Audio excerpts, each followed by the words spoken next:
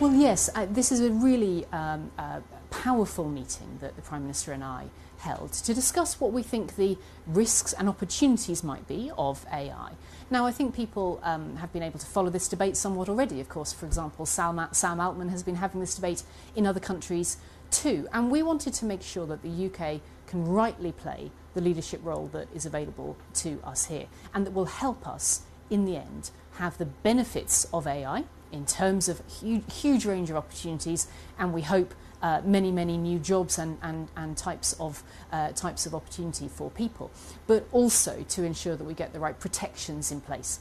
And that's why in our AI white paper we set out that we're looking for the safe and responsible development of AI. We set out the principles that can govern that, and it's from there that we will go forward to again making the UK a global leader, because don't forget, we are in the top 3 in the world of AI.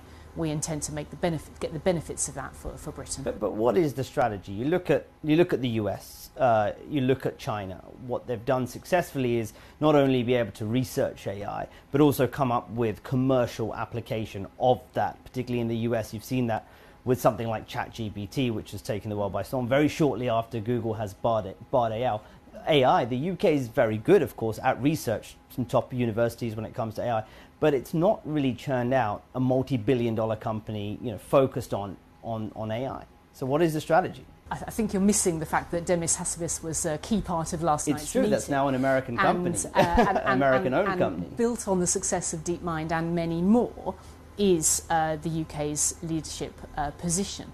But the point is this is going to be a global challenge. And there will be the need to collaborate globally about that. And the UK, because of that progress and that prowess that we already have, will play a leading role in that. And that's what the Prime Minister and I were discussing this week. But I'd also just say this. Our strategy, as set out in our white paper, is that we want to be pro-innovation. We want to be able to reap those benefits for Britain in terms of jobs, in terms of opportunities that we haven't even yet dreamt of.